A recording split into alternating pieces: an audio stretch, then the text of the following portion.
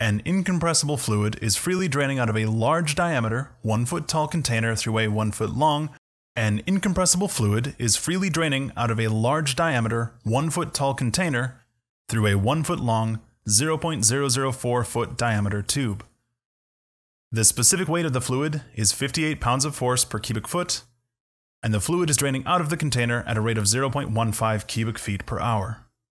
I want to determine the viscosity of this fluid in pounds of mass per foot second. This is a relatively common way to measure viscosity. You can take a bucket with a hose, record how long it takes for the bucket to drain, use the information from the beginning of the setup to calculate what the viscosity had to have been. In order to analyze the flow through the tube at the bottom, we're going to have to make an assumption about laminar or turbulent flow, and then check that assumption at the end. Granted, the word laminar appears in the example category, but let's ignore that for a moment. We can parse out some of the information in the problem statement. I have diameter 0.004 feet, referring to the diameter of the tube at the bottom. I was told the container is of a large diameter, which I'm going to use to assume that the velocity at the top of the fluid is approximately 0. I know the container is 1 foot tall. I know the hose is 1 foot long, meaning the total height difference between states 1 and 2 is going to be 2 feet. I have a volumetric flow rate, which I can use with the diameter of the tube to figure out an average velocity. And I know a specific weight, which I can use with standard gravity to calculate a density. So let's start with this number and this number. If my specific weight is density times gravity,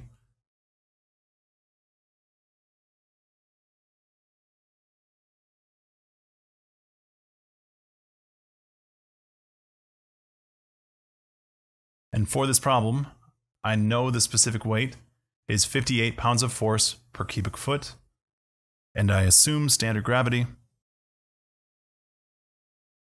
I can take that specific weight divided by gravity to calculate a density of this fluid.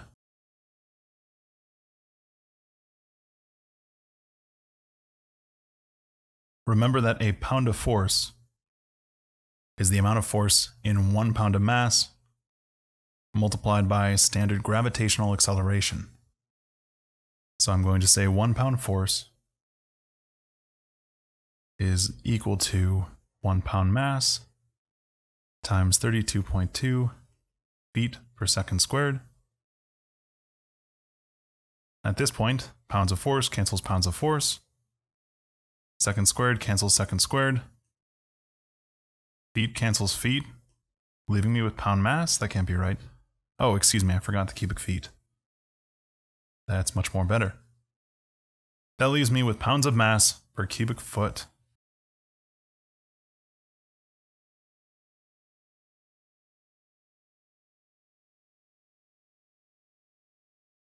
So if I ask my calculator for some assistance,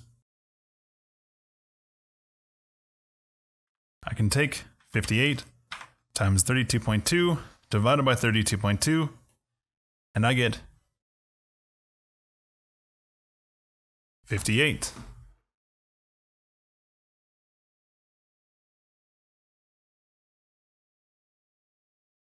Thank you, calculator. You were very helpful. That density is going to be 1/2 of the required properties for the Reynolds number later on in the problem. Since I don't know a dynamic viscosity, and I can't look one up because I don't know what the fluid is yet, I can't calculate Reynolds number yet. So I'm going to have to make an assumption about whether I have laminar or turbulent flow to calculate what the viscosity would have been, use that information to calculate a Reynolds number, use that information to see if it was indeed laminar or turbulent, and if I got it wrong, repeat the process. The next step of the process is going to be to calculate the friction factor based on my conservation of energy equation.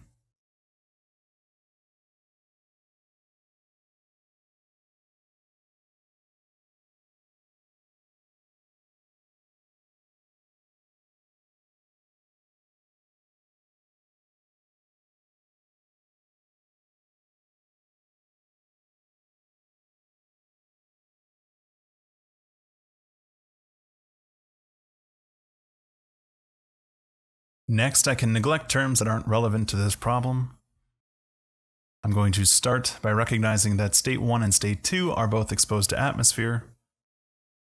Therefore, I'm going to assume that P1 and P2 are the same if we have an incompressible fluid with standard gravitational acceleration and approximately atmospheric pressure at both points. That means P1 over density times gravity will cancel on both sides of the equation. Furthermore, because of the quote large diameter unquote at the top, I'm assuming that that diameter is so large that the velocity is so small that I can treat it as being 0. I can't neglect the changes in potential energy because I do have 2 feet of height difference between state 1 and state 2. I can neglect the turbine head and the pump head, at which point I have Z1 is equal to alpha 2 times V2 squared over 2 times gravity plus Z2 plus the friction head. You'll remember from chapter 3 when we developed this equation that alpha is 2 if we have laminar flow and about 1 if we have turbulent flow. Z1 is known, Z2 is known, or more accurately, the difference between Z1 and Z2 is known. So if I could calculate V2, I could determine a friction head. So I could say Z1 minus Z2, which is 2 feet, minus alpha 2 times V2 squared divided by 2 times gravity is equal to the friction head. And then using my definition of the friction head for major losses, I can write that as F times L over D times V squared divided by 2 times gravity.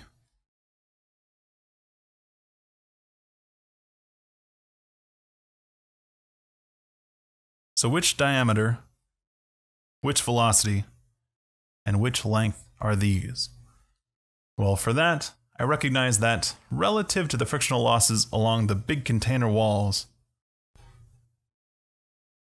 the real frictional losses are in the tube. So as a result, I'm going to use the length of the tube, the diameter of the tube, and the velocity of the tube in the right-hand side of my equation over here.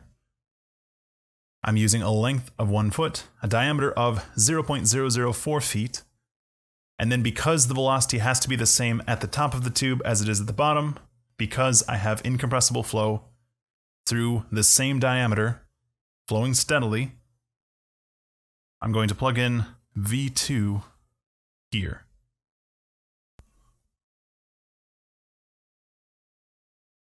So I'm using the length of the tube, which is 1 foot, 1 foot, standard gravity, and V2 squared. Then for the friction factor, I'm going to plug in either the friction factor if I have turbulent flow, or the friction factor if I have laminar flow. So for that, I'm going to have to make an assumption. If I have laminar flow, it's just 64 divided by the Reynolds number. If I have turbulent flow, I have 1 over f to the 1/2 power is equal to -2 times log base 10 of the relative roughness divided by 3.7 plus 2.51 divided by the Reynolds number times the friction factor to the 1/2 power.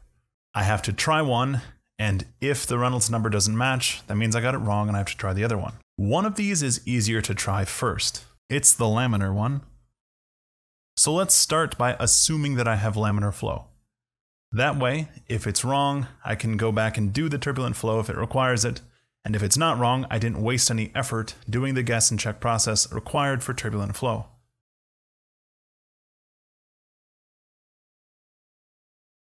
So since I'm assuming laminar flow, that means friction factor is equal to 64 divided by the Reynolds number with respect to diameter. The Reynolds number with respect to diameter is the density times the velocity times diameter divided by the dynamic viscosity, which means that I have 64 times dynamic viscosity divided by density times velocity times diameter. Now, which diameter and which velocity are these? Well, for the friction factor, I'm assuming the frictional losses are along the tube primarily, and as a result, I'm going to use the diameter of the tube and the velocity of the tube. So when I plug this proportion into this equation, I get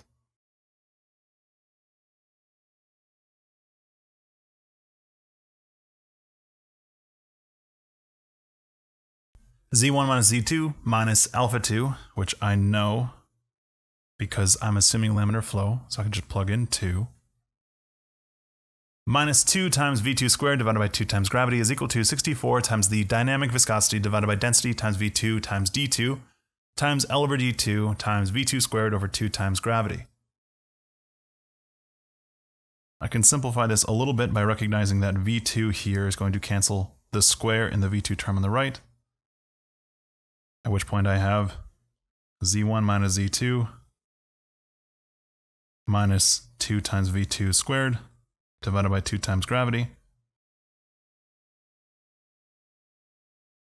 multiplied by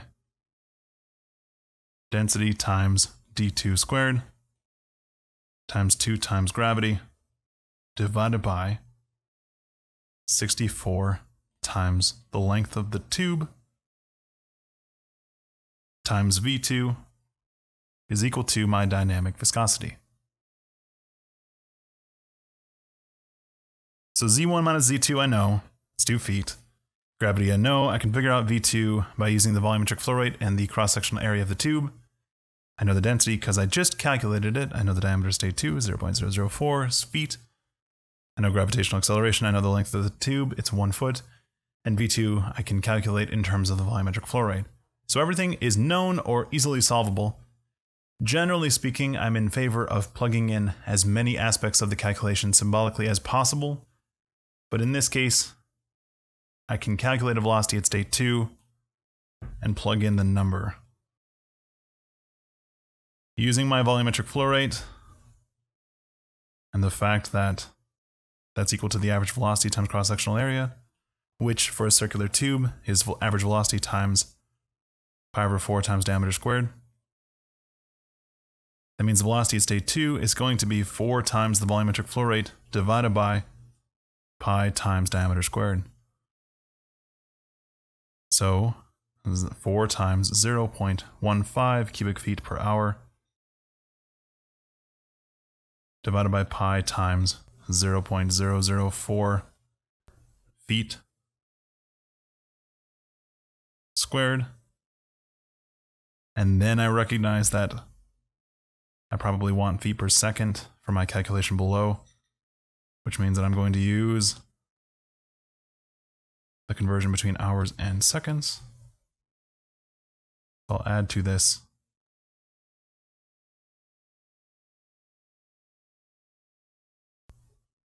one hour is 3,600 seconds. Hour cancels hour.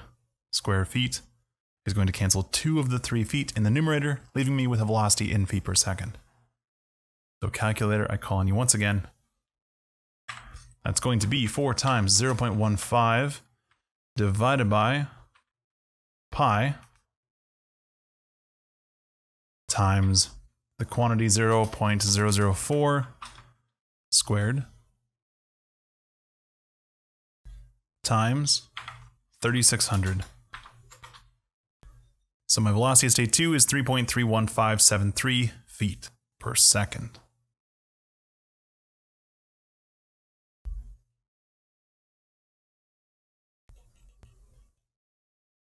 And armed with that velocity, I now know everything I need to know to calculate a viscosity.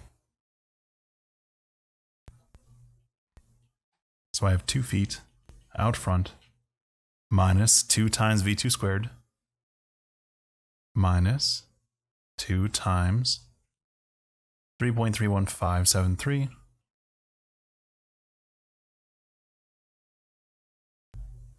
squared feet squared per second squared divided by 2 times gravity divided by 2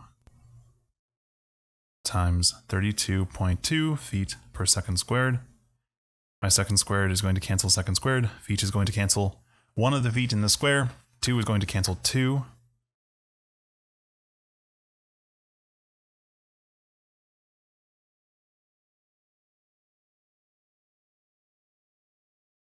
I have a quantity in feet inside of the parentheses, and then I'm multiplying by density, which I calculated above. So multiplied by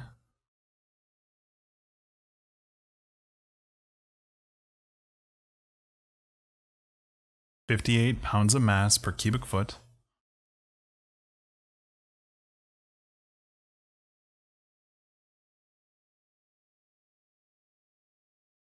Multiplied by d2 squared, 0.004 squared feet squared, multiplied by 2 times gravity, multiplied by 2 times 32.2 feet per second squared.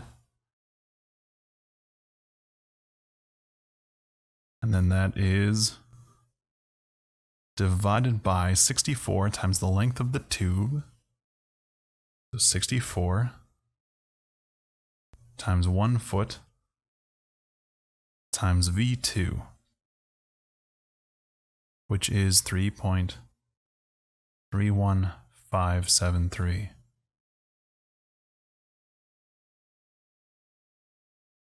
Here's that calculator, by the way.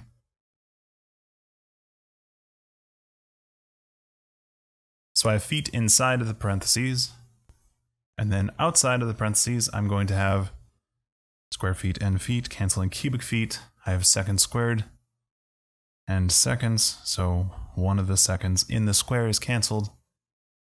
Then one of the feet in the denominator is going to be canceled by the feet inside of the parentheses, leaving me with pounds of mass per feet second.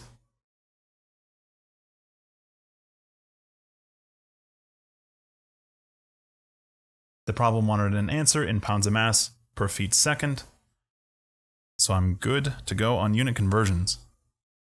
All I have to do now is compute a number. So calculator again.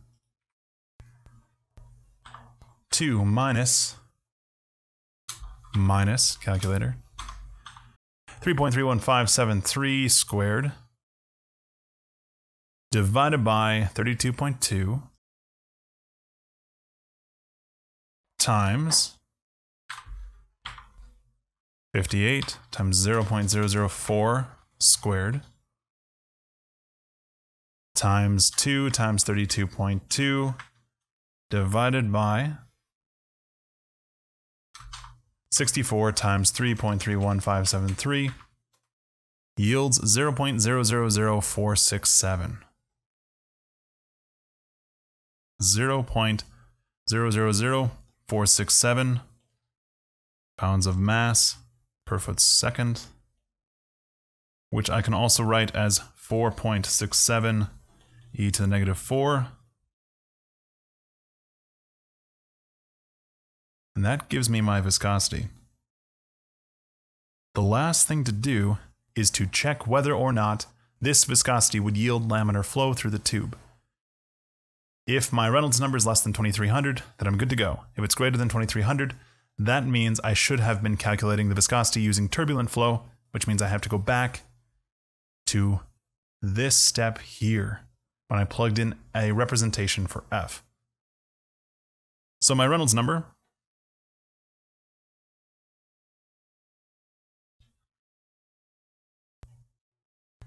can be represented with respect to diameter as density times velocity times diameter divided by dynamic viscosity. Our density, we know, 58 pounds of mass per foot cubed. That's foot cubed, not foot question mark. Multiplied by our velocity at state 2,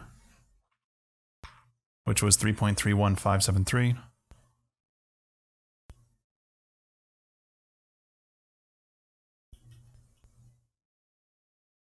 Then I'm multiplying by my diameter at state 2, which is 0.004. And I'm dividing by my shiny new viscosity, which is 4.67 e to the negative 4 pound mass per foot second. So feet, feet, and feet cancel cubic feet. Seconds and seconds cancel. Pound mass cancels pound mass.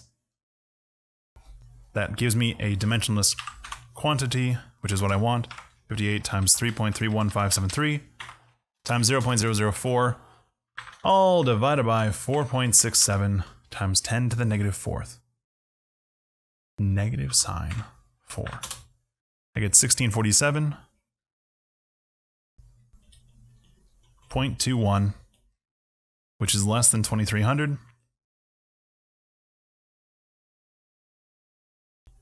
which means that my assumption of laminar flow is correct. Therefore, our viscosity for this fluid is 4.67 times 10 to the negative fourth pounds of mass per foot second.